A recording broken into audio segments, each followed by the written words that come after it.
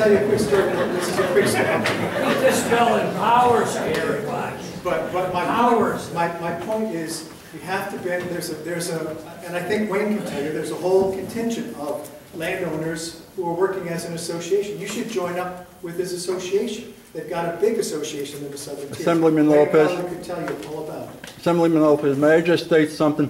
Yes. You know, I appreciate your words of getting together and having a voice.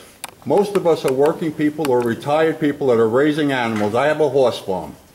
We in no way, shape, or form can afford the amount of money that has been poured into professional protesters in Albany to sponsor these bills. If you truly want a home rule bill, and it is not a gas drilling bill, an anti-gas drilling bill, amend it to state so and leave it where it is. Leave the banning power with the DEC, not with a bunch of local politicians that cannot or will not have the ability to understand what drilling is about.